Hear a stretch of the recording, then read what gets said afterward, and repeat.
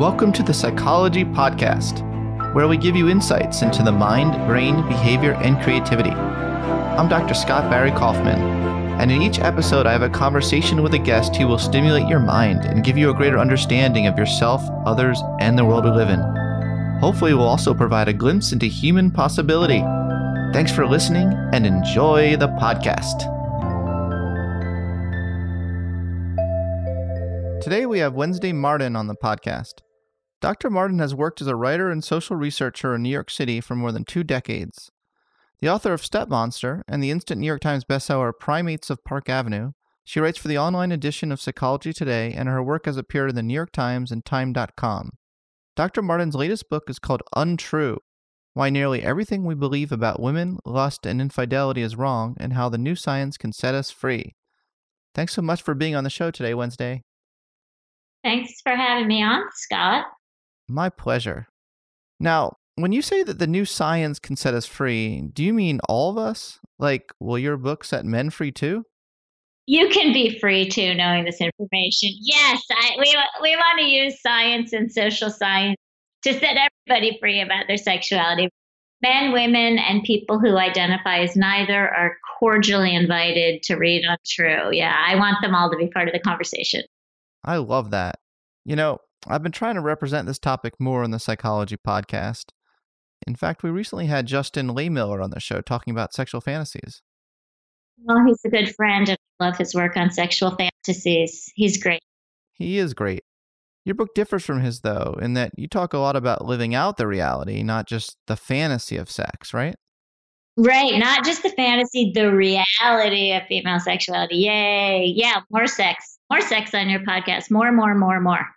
But when you talk about sex, what's interesting is first, there will be this tremendous hush from the other person. And then the floodgates are open once the person starts to talk, or once they, hear you talking, or once they start to read. So I think it's a topic about which, we have like this gate. And once the gate is open, people are really curious and really hungry for accurate information. I mean, I think it starts when we're so young that we get pretty bad information about sexuality. And so we're kind of conditioned that it has to be secretive, or we come from a long tradition of bad information. I mean, some people, we're still living in the shadow of sex education that's abstinence only sex education, so it's not really sex ed. So there's so much time to be made up and so much ground to cover in terms of people wanting and needing to talk about sexuality and hear about it. So that was one of the fun aspects of writing this book, just connecting, with the really deep need people have for their information about sex to be scientific, but also to be fun and accessible and relevant. That's what I always try to do. So I try to take the newer, and the brand new science and social science about female sexuality from the experts and from the studies, and kind of cross it over and make it delicious and fun. And that's really the point of one. Sex should be delicious and fun, right? It should be candy, right? And that's what I wanted my book to be like. Yeah, I wanted my book to be substance that went down easily. And, the title of Untrue of the book is kind of a play on words. It's because the book looks at female infidelity specifically, which is just been mired in so much misunderstanding female infidelity and infidelity in general. But the book is also more broadly an exploration of some of the bad science and the misconceptions around female sexuality more generally. So to be able to dispel those myths and make it all appealing has, it's been a fun job, and it's been fun to see how people respond to it. I bet. Hey, did you read the New Atlantic article about millennials and sex?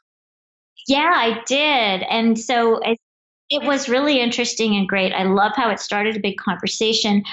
So you and I know that the data on that came out some months ago. I mean, a while back. And so people in your field and in the sex fields have been talking about that finding for a while. But people, and it's even been in the press before, but it was great to see it in a big kind of think piece and to get people really to wrap their minds around the idea that, millennials, 15% of them, I believe the figure was, were celibate. And they were 1.5 times more likely to not be having sex than their Gen X peers had been at that age. So really surprising findings. And then the stuff that about, the kind of ecological circumstances that help form our sexuality. I think it's great for people to think about that. So this article went into how millennials are living at home for longer because of the economy.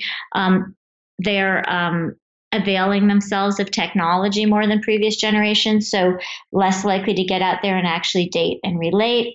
And some of them are feeling financial strains in the way that previous generations didn't. So I liked the way the article balanced this surprising finding with helping us understand that human sexuality is pretty flexible and it depends a lot on its container. So it was great to see that.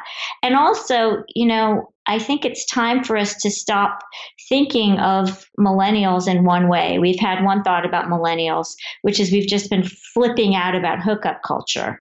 And this article forced us to think of them in more nuanced ways, maybe, and think of them beyond our own personal preoccupations with, what we think of as the horrors of hookup culture, and think of them more broadly. So I'm glad that information is out there. And it's the kind of stuff that I tried to have in Untrue. New findings, new social science that challenges the way we're used to thinking about sexuality. Can I just say one other thing that was really interesting? The research that shows that millennial women are actually sexual adventuresses compared to millennial men. I get into in Untrue the way that there's some data suggesting that millennial women outpace millennial men when it comes to infidelity.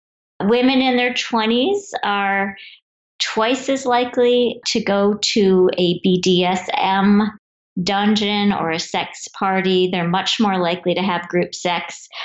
So that's a surprising and interesting thing about millennials too, that the young women are more adventurous than their male peers. And it begs the question, are they just reporting more honestly?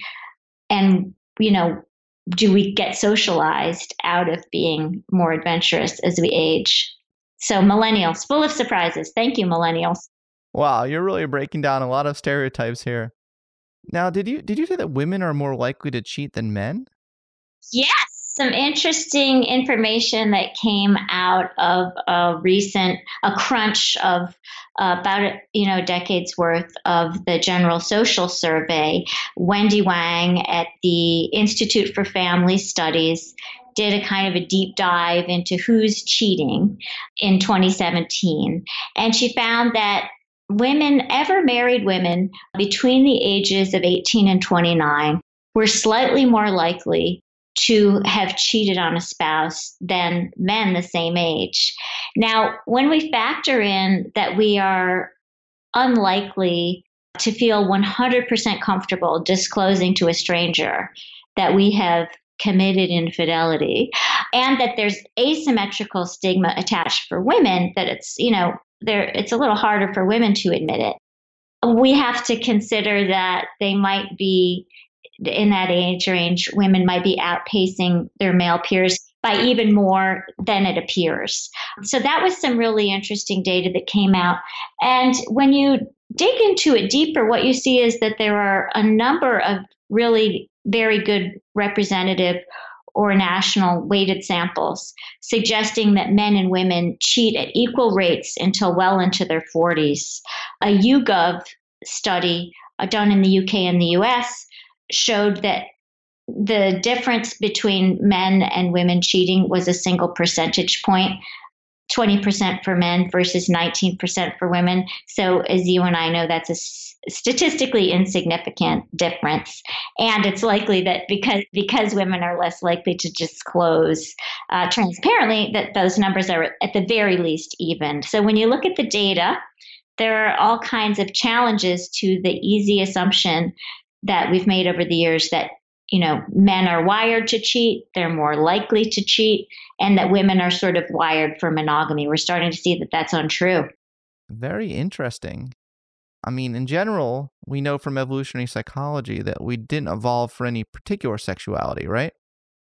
There's no sex that we're wired to like more than any other kind of sex. We evolved our species as really flexible social and sexual strategists. It's just in us, which is what makes studying human sexuality so incredibly interesting. Agreed. So, what's female flexuality? So, female flexuality is the term that I used when I was writing about the work of Lisa Diamond. Lisa Diamond is a sex researcher in Salt Lake City at the University of Utah.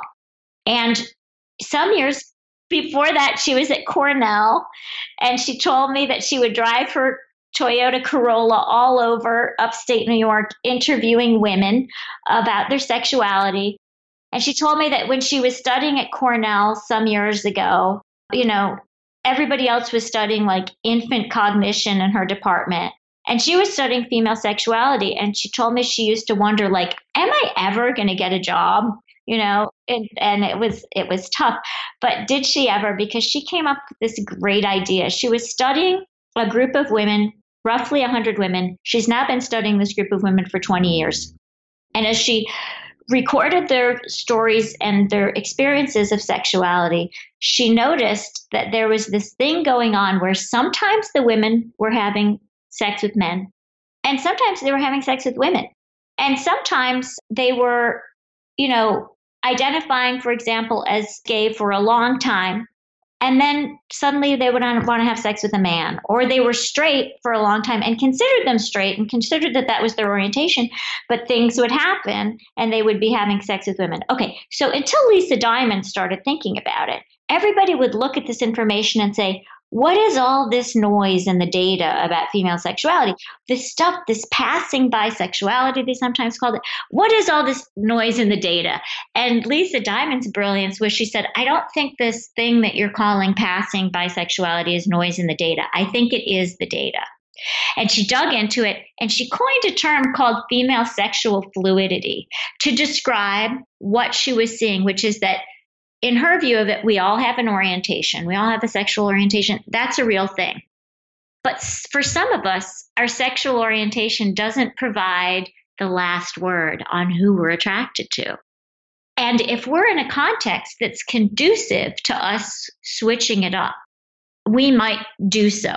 And so, a great example of this is, say that you're a woman who your orientation is that you're heterosexual, but you're at an all-women's college, for example, and sex ratios are skewed and there are lots of women.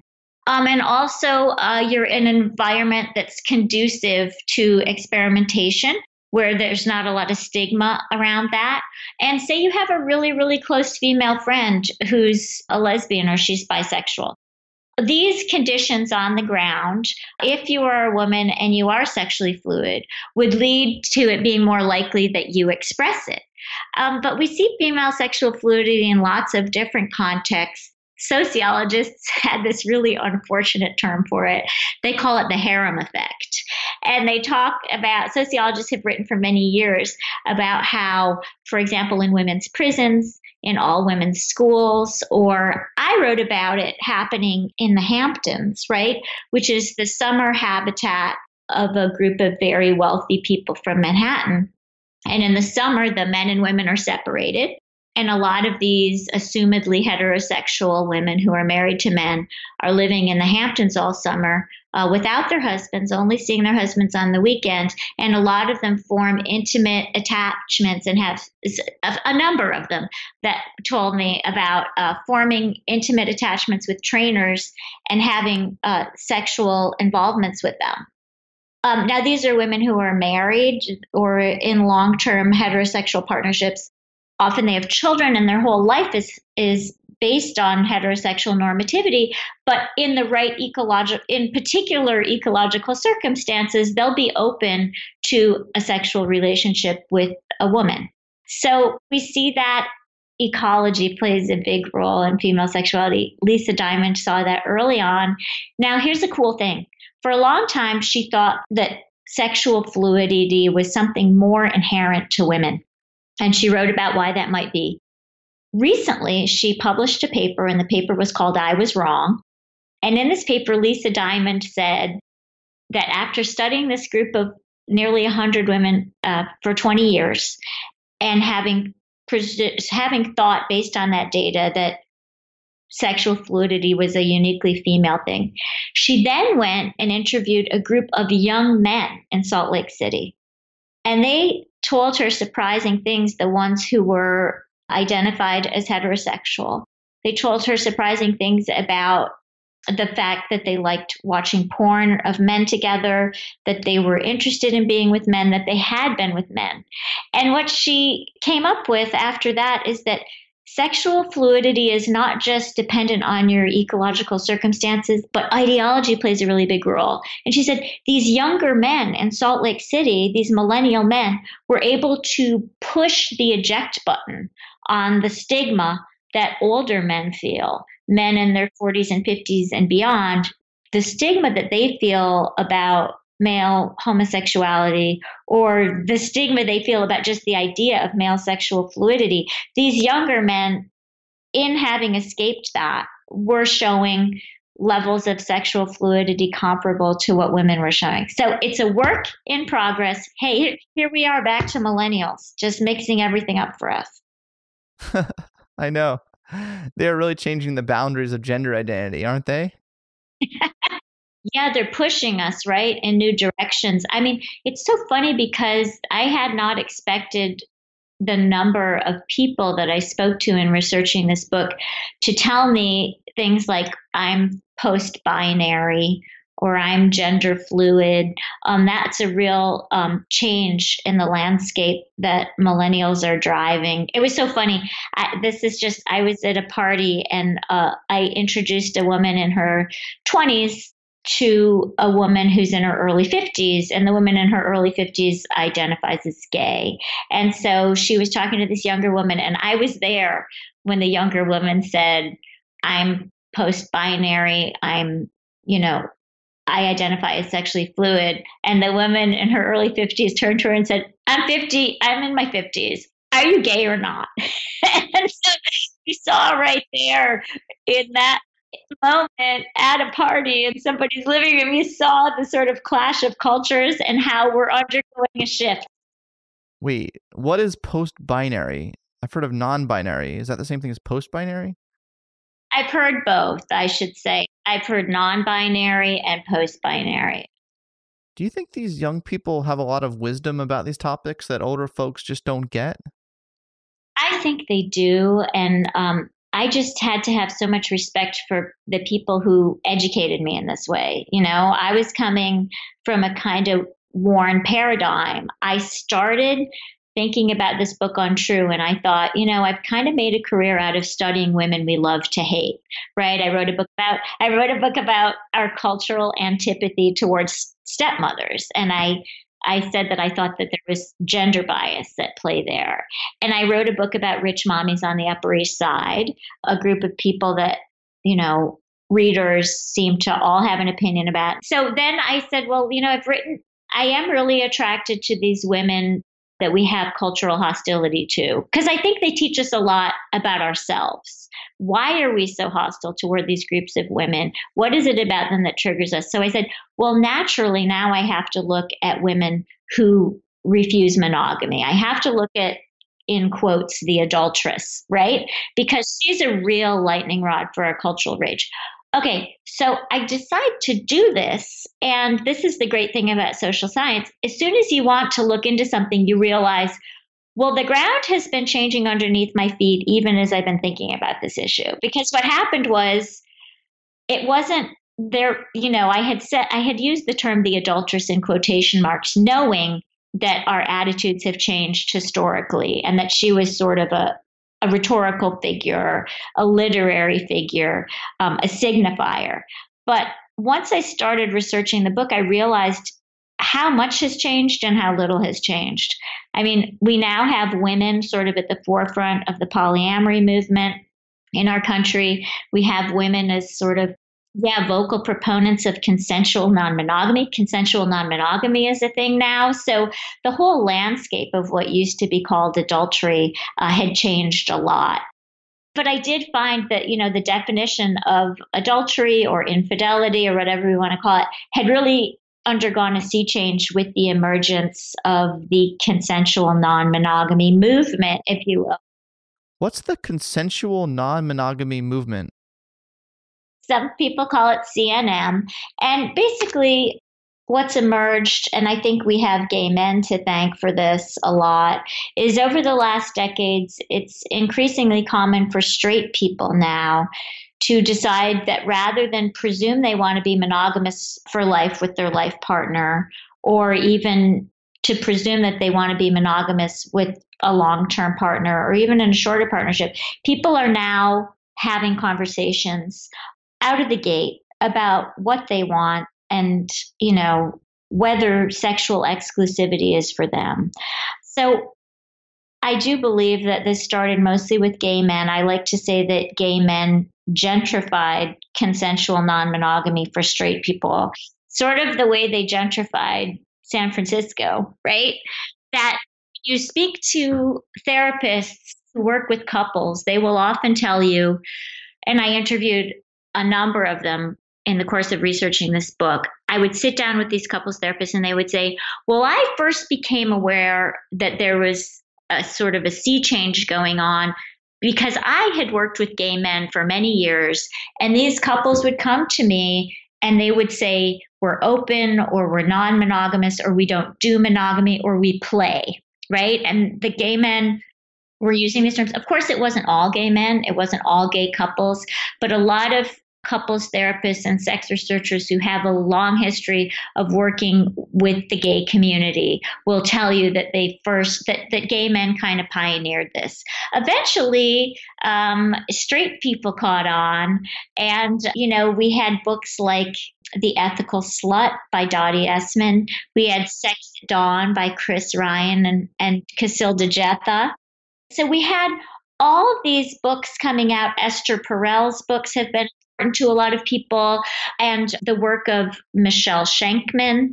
All this started coming out, and people over perhaps the last decade, especially, we've seen straight people cottoning in new ways to consensual non-monogamy. So one of the things that I write about, and we don't have straight up a lot of data on it yet, but if people are interested in learning more about consensual non-monogamy, they might like to look at the work of the sex researcher Amy Moores. Amy Moores discovered that between 2006 and 2015, our Google searches for terms like open relationship and polyamory increased exponentially. At the same time that, 91% of people told Gallup pollsters in 2013 that they thought that infidelity was wrong, they're doing these Google searches. So I like to say that in the aggregate, Americans may be monogamists, but we're curious about our options. And Amy Moore's work sort of points to that. Also, the work of a researcher named Terry Connolly. I believe she's at the University of Michigan. So if people really want to dig into the research about the emergence of consensual non-monogamy as kind of a movement over the last decade or two, they'll probably want to look at the work of those researchers. And then there's polyamory, which is sort of a subgroup of consensual non-monogamy. Usually we divide consensual non-monogamy into different groups. Swingers, who kind of had their heyday in the 70s, but they're still out there and they're still going. Then people in what we call open relationships. And that's kind of a misnomer. A lot of times the ethos of an open relationship is, you go off and do your thing, and I'll go off and do my thing, and we together will be home base, but we'll keep it kind of quiet. And then the polyamory community, people who identify as poly are in relationships that they might call thruples or triads, because it's a relationship of three people, or quads, a relationship of four people. And often in a polyamorous relationship, there won't be a hierarchy. Like among swingers and people in open relationships, the dyad, right, the pair bond, is pretty much the strongest relationship, the relationship that takes precedence. But people who are polyamorous might live in an arrangement or be in a romantic and personal arrangement where there is no hierarchy, and all four people's relationships with each other matter just as much. Or in a throuple or a triad, again, there might be no hierarchy, there might be no pair bond as home base, and people are trying to make these relationships work. So I think the emergence of polyamory and it's sort of coming out in a big way. There are tell about it, and there are lawyers who draw up contracts for people in polyamorous relationships, and therapists who treat polyamorous people. They told me that their couches have to be really big. So there's a whole industry emerging to help these people. So this is a new wrinkle in the culture that is really fascinating and important for us to look at as well. And kind of challenges this whole idea of what is infidelity? What is monogamy? What do people want now? Just wanted to take this moment to thank you all for your support of the podcast over the years. It's been a real privilege to do this podcast for you all for the past 4 years. It's been a real labor of love. If you'd like to further support the podcast, I wanted to let you know a few things you could do to help make it a better experience for you all. First, I'd really appreciate it if you could subscribe to the Sexuality podcast on iTunes. This would help make the show more prominent on iTunes and increase our listenership. I believe you can subscribe both on your iPhone and on your computer. Second, it'd be great if you could give the show a rating and review in iTunes. I definitely read all the reviews, and they're helpful to others who are thinking about giving the show a listen. Another thing you can do is donate something to the show. Even just the price of a cup of coffee would really help me continue to do this podcast for you all. To donate something, you can go to thepsychologypodcast.com and click on the link at the bottom that says Become a Sponsor. So thanks again for your incredible support of the show over the years. You know, I do the show for you all because I truly love sharing my enthusiasm and love of the mind, brain, and creativity, and I really appreciate you joining me on this journey. Okay, now back to the show. Wow, so it almost seems like it's a free-for-all now. Like it could be like any combination is possible. Now, what do you make of, not every listener to our podcast is going to be okay with that. You can imagine there would be certain, maybe some more conservative listeners or whatnot that are not, that think maybe it can get out of hand a little bit too much. How do you respond to that sort of thing? There is no real response except to say, first of all, that, for example, on the topic of polyamory, absolutely, we live in a culture that has pretty much fetishized the dyad, the pair bond. And one of the things that we have wrong in our attachment to the pair bond, which, however we might feel about it, and a lot of us love being pair bonded. We love being in a sexually exclusive long-term relationship, and a lot of us thrive there. So that's important to say. But a lot of people might think, well, that's the way it's always been, so that's the way it should be. In fact, when we look to our evolutionary prehistory, and when we look to the data about that, what we see is that living in monogamous pair bonds is pretty new for human beings. It started between 10 and 12,000 years ago, which through the lens of anthropology is like yesterday. So people might be interested to know that the old idea in anthropology was from a guy named Irv DeVore. He was an anthropologist who came up with the man-the-hunter hypothesis, which is pretty much what it sounds like. It was this idea that we evolved in monogamous pair bonds, right? And the guy would go off and hunt and then bring meat back to his woman and his baby in the cave, okay? Now, that idea persisted for a really long time because it really fit nicely into the way we ourselves were living when that idea came into vogue in the 50s and 60s, when we did live in monogamous pair bonds. And of course, we projected back in the science that it was ever thus. This is natural.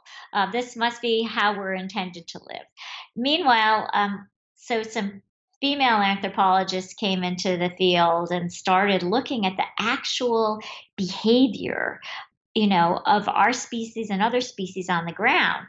And they realized that when we look at traditional hunter gatherer populations, when we look at non human primates who are our closest non human relatives, and when we really, look to the cross cultural data, what we see is the overwhelming likelihood that we evolved not as, straight sexually exclusive couples, but as cooperative breeders.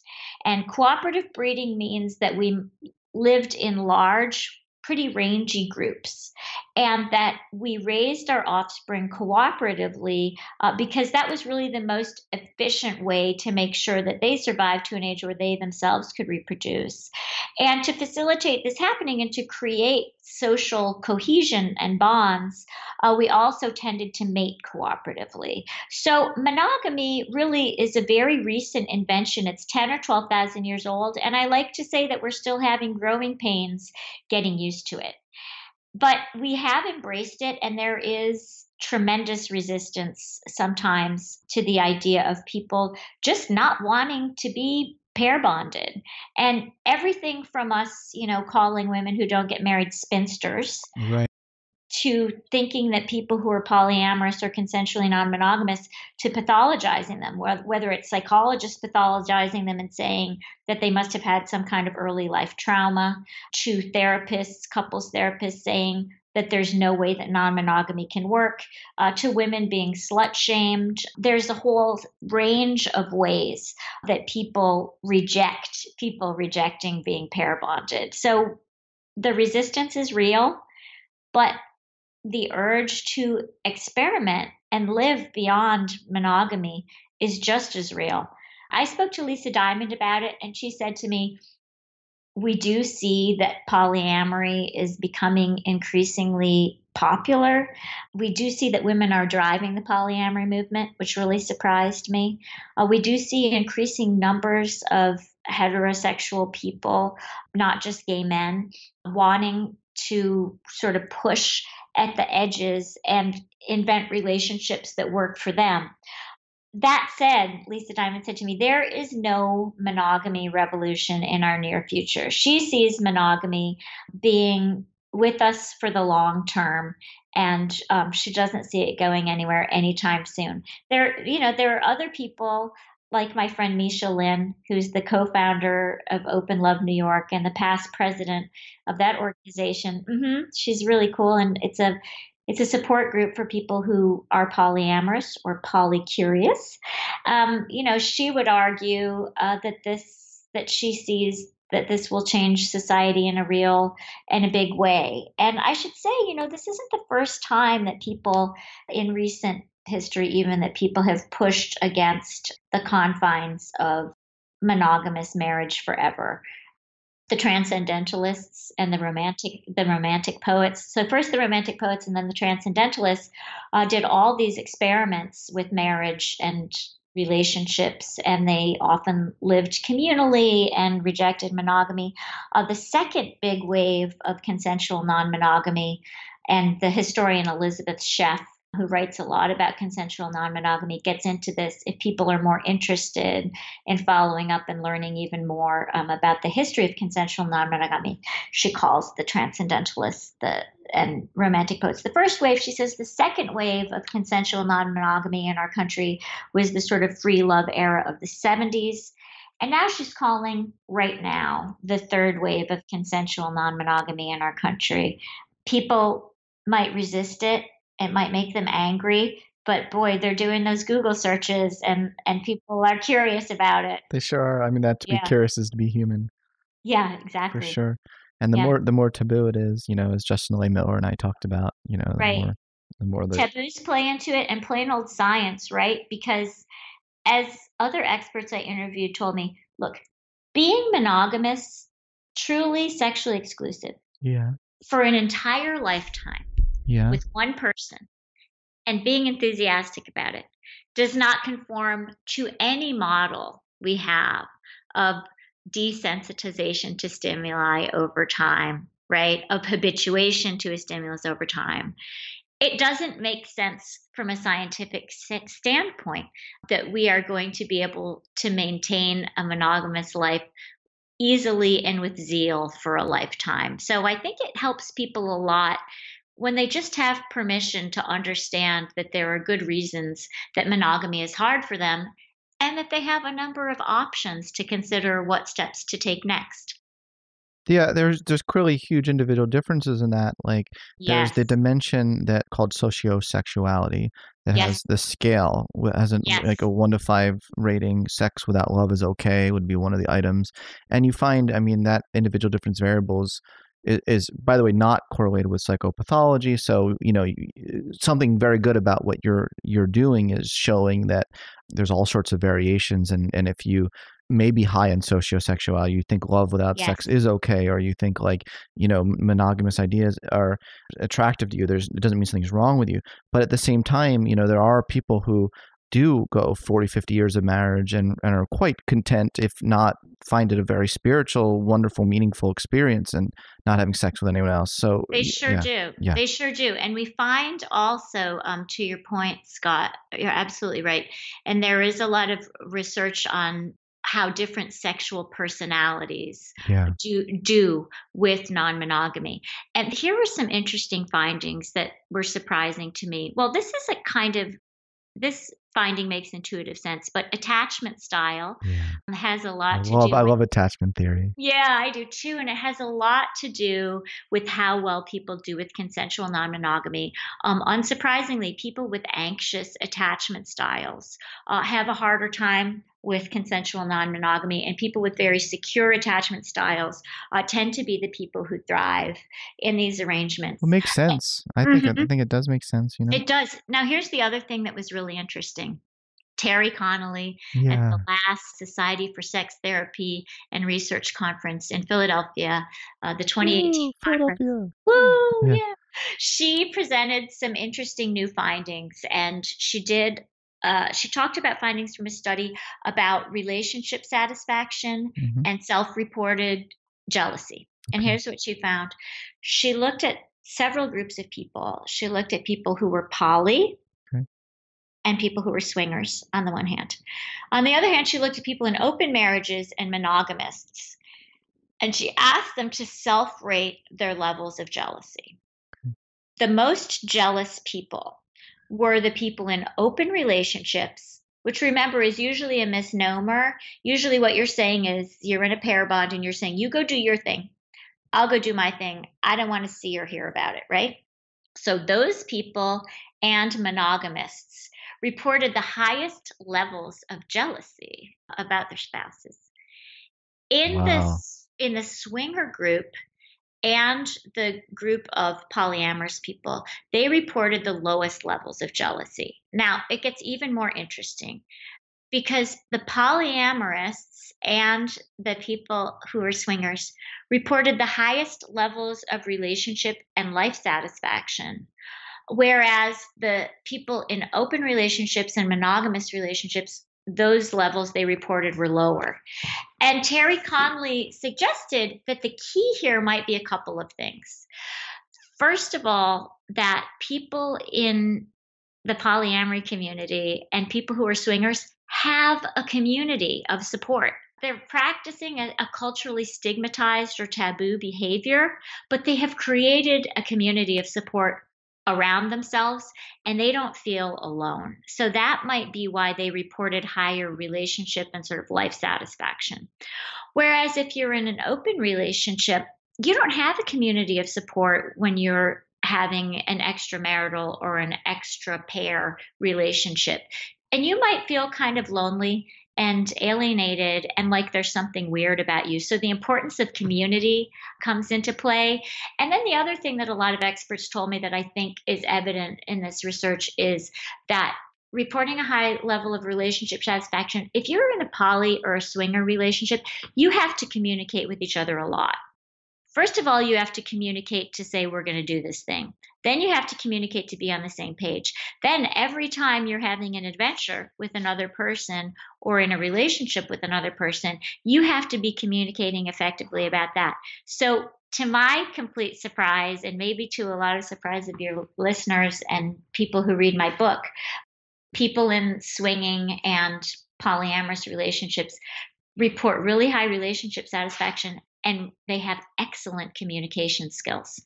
I love that point, and you also find the S&M community. There's, communication is of the utmost importance. Yeah, with And people who are yeah, in kink. Yeah, people yeah, who are into kink, yeah. not only about consent, right? But just Rule, to be setting to the be ground rules. setting Yeah, the ground rules and communicating about what you like and what you want to do. And also, again, what we have with people who are into kink is, luckily for them, they have a community. Monogamists might be basically the whole world, but we don't have a particular community. And nor do people in open relationships, if it's in the traditional sense of open, where that's a misnomer and they're not communicating with each other about it. They're saying, you go do your thing, you go do mine. They're kind of splintered off and isolated. So, some surprising findings about the psychological well-being of people doing things that we might a while have said, oh, that's kind of pathological behavior. yes, and that's a very good service you're doing with your work and writing. I wanted to talk about some other findings I've seen in the literature that I want to reconcile with all this. You talked about attachment style as being one important individual differences variable, but another one I found, which I think there should be more research on, is disagreeable women. So the agreeableness dimension of personality seems to be the biggest predictor of sociosexuality. So those who score very, very high in disagreeableness, particularly the women, you don't find this effect among the men as much. They really are not happy with one partner. Like they are really they really like sex without love. And I mean, on one sense, it's not shocking. Like the agreeableness dimension predicts the extent to which intimacy Conformity. conformity is right. That's correct. Rule, conformity, and politeness. That's right. There's two aspects of that. There's a compassion and there's politeness. Hmm. They're both correlated with it. So I've always it dawned, like when I saw David Schmidt's research, for instance, on cross-cultural and also David Buss's research on why do people have sex, and you always find that one disagreeable women are off the charts in terms of trying everything. And oh, go ahead, finish. No, I want to say you something go. else. You Oh, go. okay. Well, first of all, I want to suggest a T-shirt, "Disagreeable Woman." Yeah. Is that better than nasty women? It could be the new nasty woman, Yeah. Disagreeable Woman. And I want to point out, the sort of, the nomenclature is really important. Think about and the causality, the sort of chicken egg aspects of this. Think about what it takes to be a woman who dares to acknowledge the fact that she wants more than one sexual partner. Yeah, she's going against the cultural pressures. That's right. Yes. So, yeah, the sex researcher Alicia Walker talks about this in terms of that women who dare to refuse monogamy, and to me, these women are brave. We might judge them harshly. We might think there's something wrong with them, but it is pretty brave for the following reason. First of all, if you're a woman who refuses monogamy, not only are you going against the well-established cultural script that healthy, mature, mentally solid people are monogamous, and that monogamy is sort of the hallmark of maturity, right, and healthiness. You're going against that script, but you're also going against the script that women are less sexual than men, that women have lower libidos than men do, and you're going against the script that women are naturally sort of more hearth-bound and more naturally monogamous, which, a lot of bad science asserted that, and the science has been contradicted by newer science that women did not, are not wired to be more monogamous than men. But it still takes a lot to go against the grain of those very deep cultural beliefs. So it's almost like disagreeableness factors in a way, just what it takes to push against a cultural container that's telling women that they desire less and that they're more naturally monogamous. It's a really interesting issue at the heart of female infidelity, is daring and kind of being a double renegade. Yeah, I believe that actually that point was made in the discussion section of the Why Humans Have Sex article Cindy Meston and David Buss wrote. I believe that it was. If not, I'm maybe confusing with another pair. But yeah, that has a point that's been made about why maybe that effect is so prominent. But I've always thought that there should be more research on that specific subpopulation. Yeah. However, in fact, I'd like to do that research on disagreeable women and sex. Hey, let's talk about it. Yeah. This is something Yeah. for us to talk about when we have coffee. Yeah, that'd be Okay. a great study to collaborate on. Yeah, I'd love that. You know what else has been really interesting in terms of female infidelity or being disagreeable or kind of being you have to necessarily be a renegade in certain ways to be female and to own your sexuality. I mean, people like Cardi B are helping to change that. Female sex researchers are helping to change that.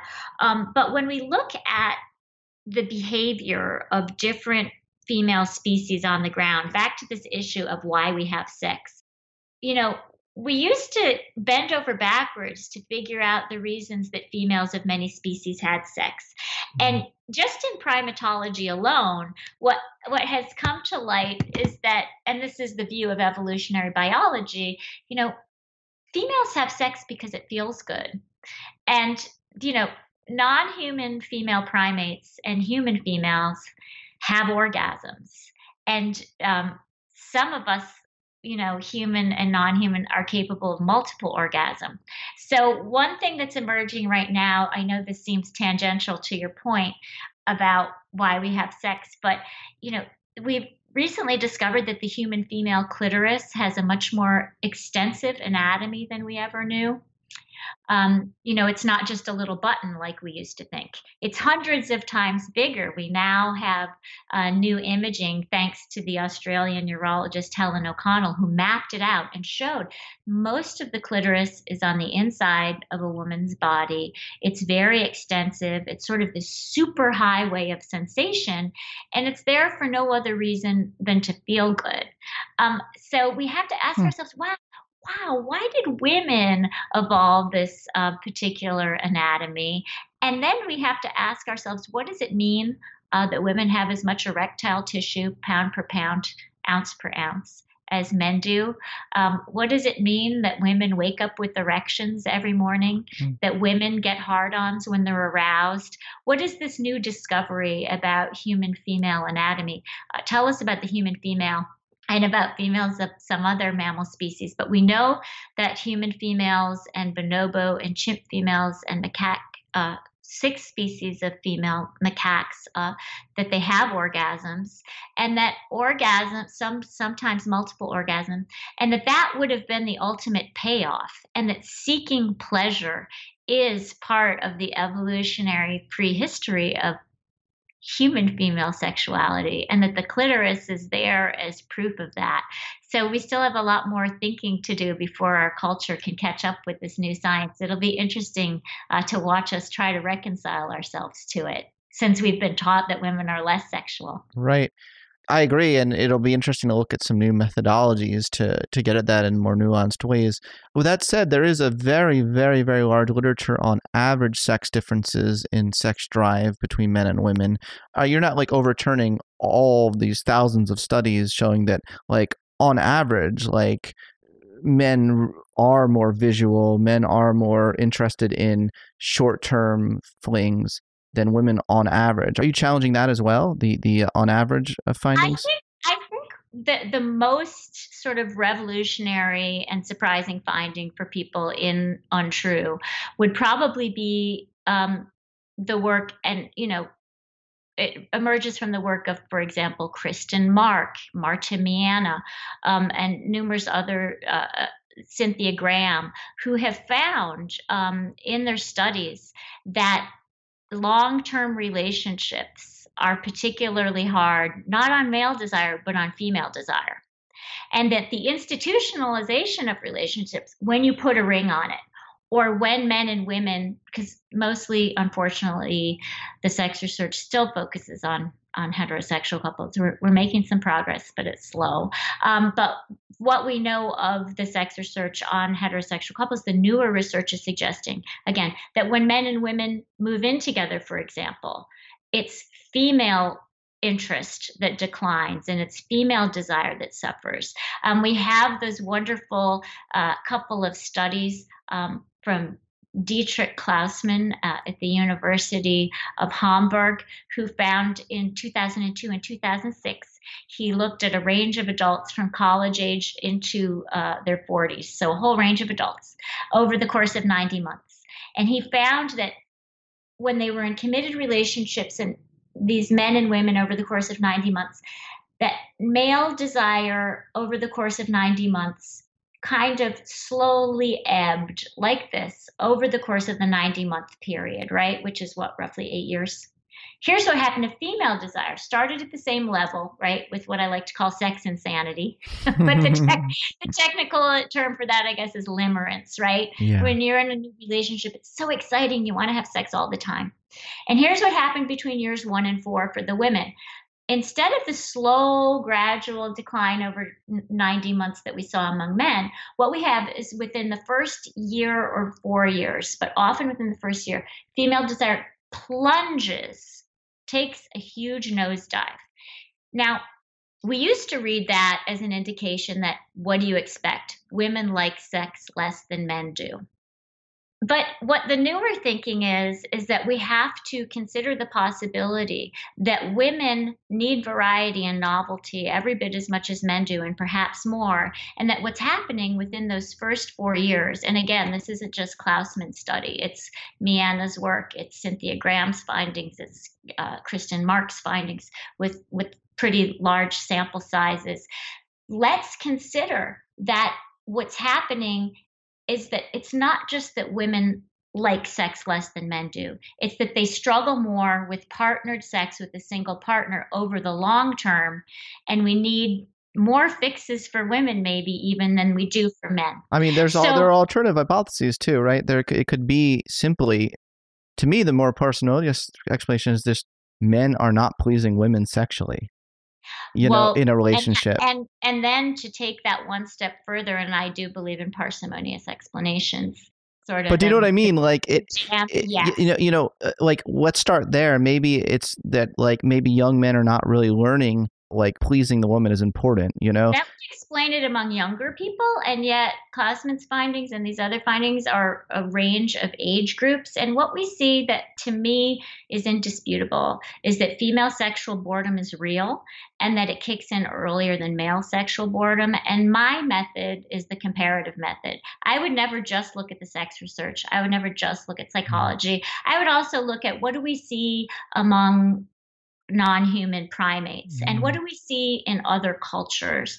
So when I get into Untrue about female sexual boredom kicking in sooner and women needing variety and novelty every bit as much as men do, I'm drawing on the primatological literature, which finds that the single most observable sexual behavior of non-human female primates is the search for novelty, as well as over here, the sex research about women's reported boredom and turning off sex in a coupled relationship before men do, combined with over here, the worldwide ethnographic data.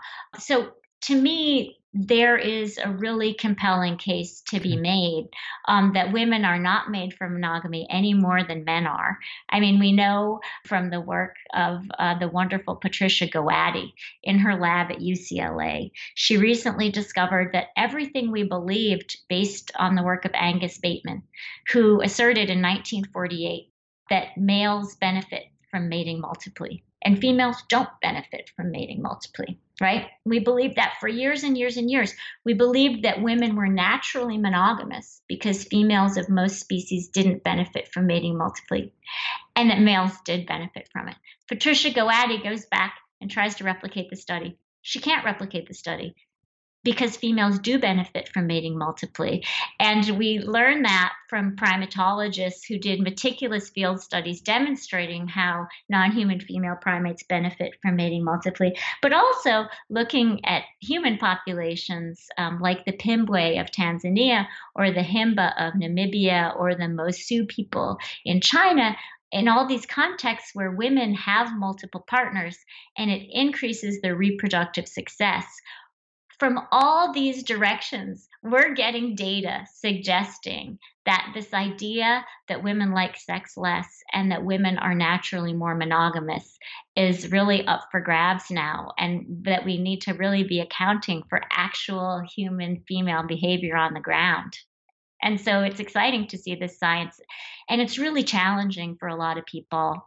I should also say, and you're probably aware of this, but there are sex researchers who were challenging on the idea that androgen and testosterone are the main drivers of libido. And of course, Rosemary Basson came up with this fascinating insight, which is that there are different kinds of desire. There's spontaneous desire, in which men almost always outpace women. And spontaneous desire is you're sitting there and suddenly you want to have sex, just the way you might, want to have a hamburger. So on the measure of spontaneous desire, men always score higher than women. But Rosemary Basson said, I think there are these other desire styles going on, and she called them triggered or responsive desire.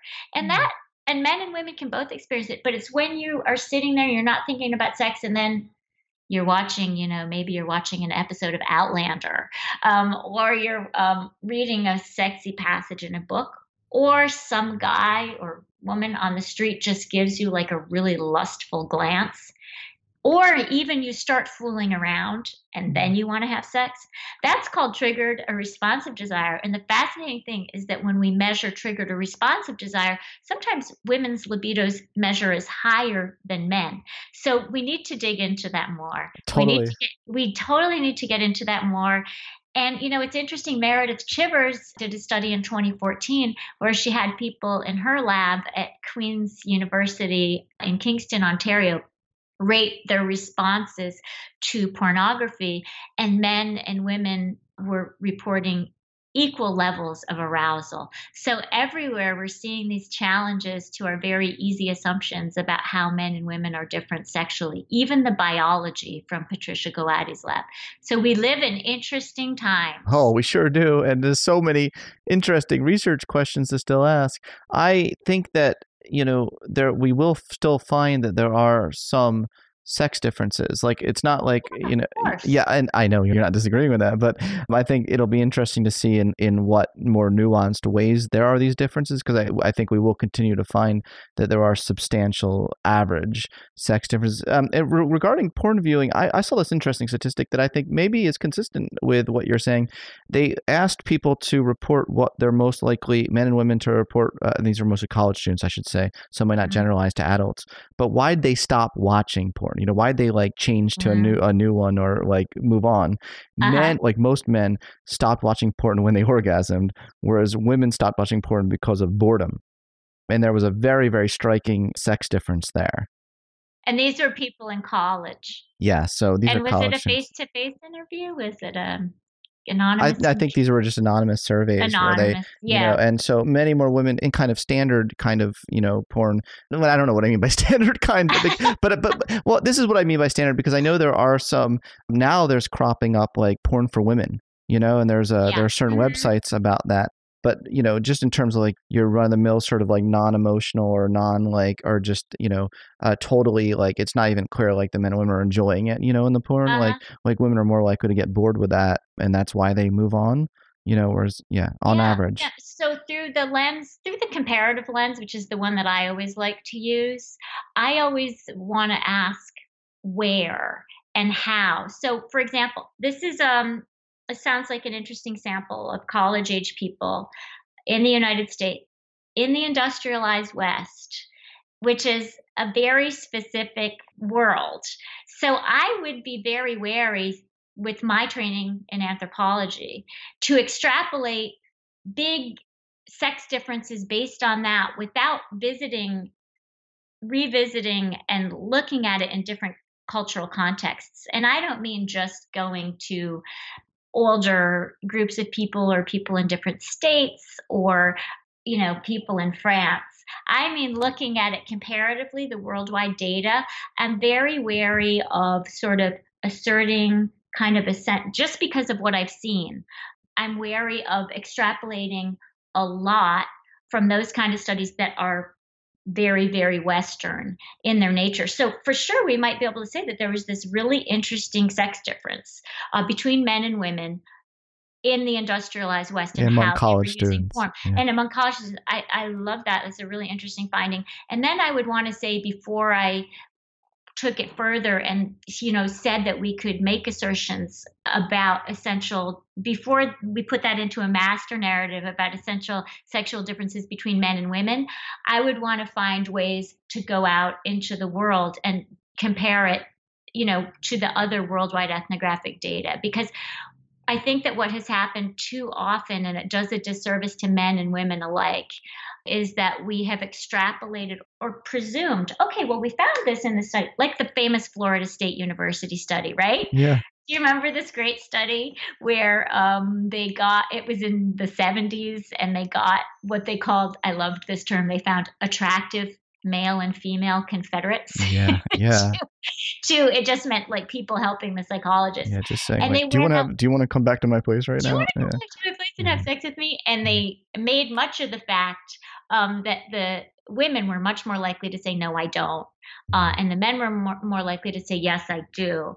And there might have been some essential reasons for that. So many years later, the study was revisited, I believe, by German researchers. What is it about Germany? And they found that when you removed variables such as Fear of getting raped. fear of getting raped, fear of getting murdered, the fear of reputational assault, which women would face more than men, that the difference between who said yes was statistically insignificant, which kind of blew my mind. So I like to always run it through the comparative, context Sure. before. Yeah. But so. No, I appreciate that. So this seems like there's kind of multiple points in your book, and one we have definitely touched on a lot is the fluidity and the importance of female choice and autonomy, and I think we've covered that really well. I just want to end here with the cheating one in particular, because I think there's different ways of interpreting it. So Yeah. so let me give you the most like cynical view of it, which is not your point at all of the book, but I could look at the data and say, well, all you're really saying is that women can be just as horrible human beings as men can. Like, there are horrible women, there are horrible men. Right. Like, Yeah. so one could, because cheating, like, isn't cheating bad? Like, hurting your partner and like not having that, or at least like, like expressing to your partner that like, look, I have these other sexual needs. Like, is it okay? Like if I, like maybe I ask you permission, but saying like, look, I'm going to leave the relationship. It would probably be healthier than secretly cheating on your partner. Are you viewing it as empowerment that women are out there like cheating on their partners? No, Yeah. not at all. Not at all. You see what I'm saying, right? Yeah, absolutely. First of all, I'm very used, being very upset about infidelity, and it's. I'm an not upset. upsetting topic. I'm trying to No, play but devil's advocate. Yeah. Yeah, absolutely. It is really upsetting to be deceived. Right. It hurts. It really is very painful. And, a lot of couples therapists spend a lot of time with people who have experienced infidelity. I will say a few things. First of all, the reason that I wanted to focus on female infidelity, among other, first of all, it's just so fascinating. Like, who isn't interested in people who decide, you know what, I'm not going to be monogamous anymore? It's just fascinating because it's still a taboo behavior. Yeah. The second really interesting thing is what we find is that, through the comparative lens again, which is how I look at things, anywhere in the world where women have really high rates of meaningful political participation and meaningful labor force participation, wherever in the world those rates are high, you're going to see higher rates of female infidelity. So do I think by cheating a woman says, yeah, I'm empowered? No. But I think that where you see high rates of female infidelity, what the data show us is you see that women are indeed empowered on other metrics of female autonomy. So I think that female infidelity is a very telling metric of how a given nation or community feels about female autonomy. If you really do think that women deserve to be autonomous, your take on female infidelity will more likely be something like, this is a bad thing and it happens and it's part of the human condition. What can we do now? Where women don't have a lot of autonomy on other measures, you will tend to see that female infidelity can be very dangerous and even have lethal consequences. For example, in the United States, the social psychologist David Ley, who studies female infidelity. Oh, I liked it. I know David Ley. Yeah. Yeah, he's great, and he studies the cuckold lifestyle and hot wifing. And he tells us that he believes, based on his expertise and the data that he's looked at, that just the suspicion of female infidelity and female infidelity are the greatest triggers of domestic violence. Mm, So, other experts tell us that aside from school shootings, one of the most common triggers, if you will, for a mass shooting is gendered coercive violence, in which a man is attempting to kill his ex, someone who has left him, and whoever happens to be around her at the moment. So we have to be very real about the fact that in the United States, for women committing infidelity, can have lethal consequences. And we think of ourselves as a very enlightened nation.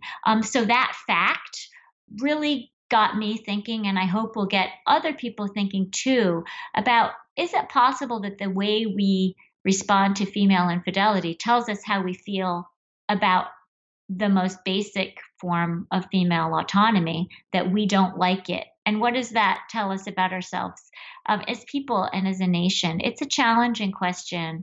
mm, Infidelity in general challenges us on a lot of levels. And sure. I think, especially female infidelity, it challenges everything we believe about gender and what's right, and women as the guardians Right. of monogamy. I should say something else, which is that a fair number of couples therapists now are looking more to the segmented model of marriage when they work with people experiencing infidelity or people who are struggling with monogamy. So the segmented model of marriage is one that was put forward by the psychotherapist Michelle Schenkman. Mm, And what she put out there was that in Latin America and parts of Europe, there's a belief that marriage is a wonderful thing and that we get a lot out of it, but that it can't satisfy all our needs. And that mm, there are cultures where people believe that their marriages are valuable and they'll go to their graves, invested in their marriages and doing everything they can for them, but they look for their sexual needs to be met elsewhere. So, this is a model that some people are looking at now. Do we really believe that we can be everything to our partners for an entire lifetime? And Esther Perel has crossed over Michelle Schenkman's insights and writings in a big, wonderful, helpful way.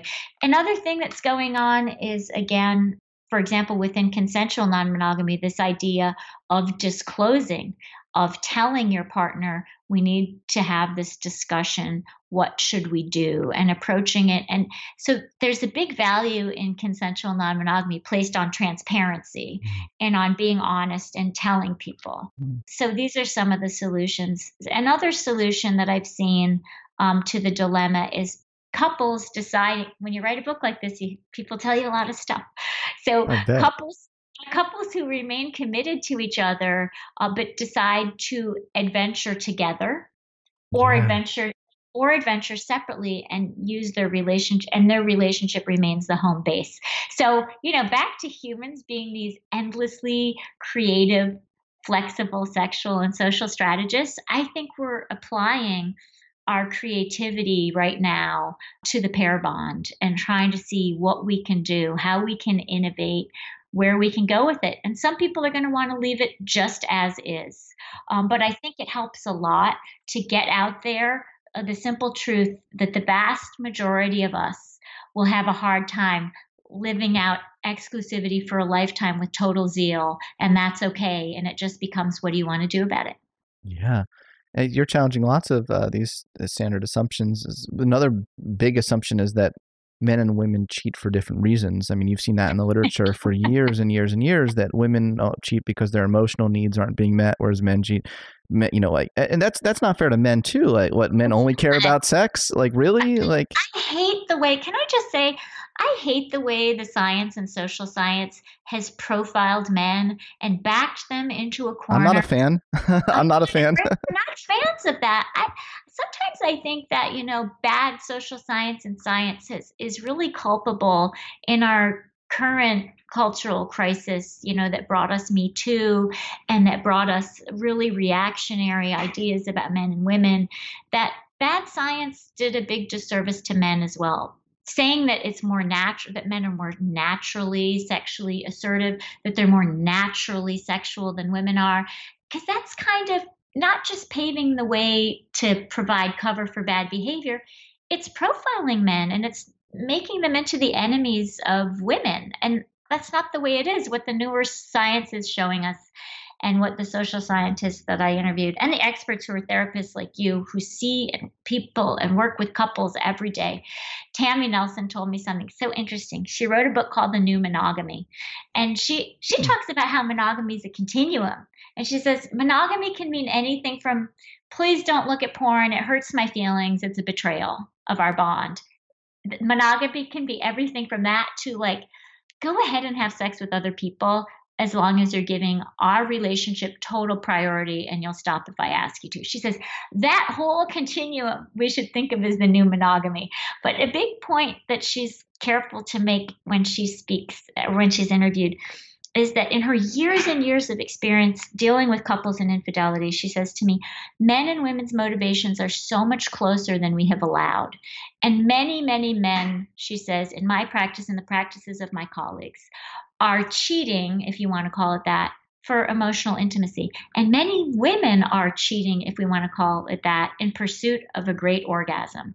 So our motivations are closer than we've really been allowed to acknowledge. And I think it's great that there's emerging science that's allowing us to reconsider this. Just one other researcher that I spoke with is Alicia Walker, and she's a sex researcher and sociologist at the Missouri State University, and she worked with several different samples, groups of women, but she worked with groups of women who were just completely using affairs, if you will, as a strategy to get sex in marriages that were otherwise satisfying to them, but they were not able to get sexual satisfaction in their marriages. They were sexually incompatible with their husbands or their long-term partners. They were in sexless marriages, whatever it was. So they were availing themselves of outside partnerships in order to have sex. And they told Dr. Walker, I am not unhappy in my marriage. It's just that my marriage is sexless or that sexually unsatisfying. But my marriage is valuable in lots of other ways. I'm just going on the side here simply for sexual satisfaction. And she found that these women were auditioning men and asking them questions like, what are you interested in sexually? How would you rate your skills in X, Y, and Z? Are you happy with a completely sexual thing instead of a relationship? Because that's what I'm looking for. Okay. That kind of flew in the face of what I was expecting and what we expect that women are going to want and desire. So, the research of people like Dr. Walker and the findings of people like Tammy Nelson are really challenging us to rethink all the things that we've comfortably assumed about not just what women want, but who women are and who men are. So, it's fascinating times. Not just science, but, the culture, like the Me Too movement and everything, there's something in the air where women aren't taking as much shit from men anymore. It seems like it seems like there's a more general, I feel like all this stuff, there's a more general point is that women aren't as satisfied anymore with unsatisfactory sex. They're not satisfied anymore with abuses of power. They're not do you know what I mean? There's like a whole list of things that there's a whole list of things, right? And for so long, I think female sexuality meant, and this isn't because men are bad people or there weren't good committed male sex researchers and social scientists. There always have been. But I think that what happened for a long time is that female sexuality was reduced to sort of women being sexy for men in the popular culture. And Me Too has been really interesting for the way that the women and men who participate in it are sort of saying, female desire is not an extension of male desire. Let's look at it as this separate thing. My hope with a movement like Me Too or, the songs of Cardi B and Beyonce or the scripted series like, oh gosh, there's so many great ones now, like Orange is the New Black, and Outlander is one that I come back to again and again. It's like porn practically, or Insecure by Issa Rae. I think that what all these cultural movements are doing is they're sort of saying, okay, Me Too and stuff, we've told you what women don't want. And we've told you that female desire is not just an extension of male desire. Now I think we've opened up the space where we can say, okay, female desire, what is it? We've told you what women don't want and won't tolerate. Now let's talk about what women do want and what we like and who we are sexually speaking. So maybe I'm a Pollyanna, but I find it a very exciting cultural moment, not only because of what's going on in sex research, but because of what's going on in scripted TV and anthropology and the music industry. Yeah. There's a lot of possibility. A lot of possibility. I think the more that we open up the freedom and autonomy for men and women to express their full sexuality, we'll all have hotter sex. I guess I'll end on that point. Yeah, that's a great point to end on. Better science can help us have better sex, right? And be happier and lead more meaningful lives. I will end on a quote of yours to that point. So I thought I'd quote you. There can be no autonomy without the autonomy to choose, without coercion or constraint, or in spite of it, who our lovers will be. So thank you so much for your thoughtful, comparative, comprehensive work and challenging a lot of stereotypes. Thank you so much for having me on, Scott, and for bringing psychology to so many people. Oh, thank you.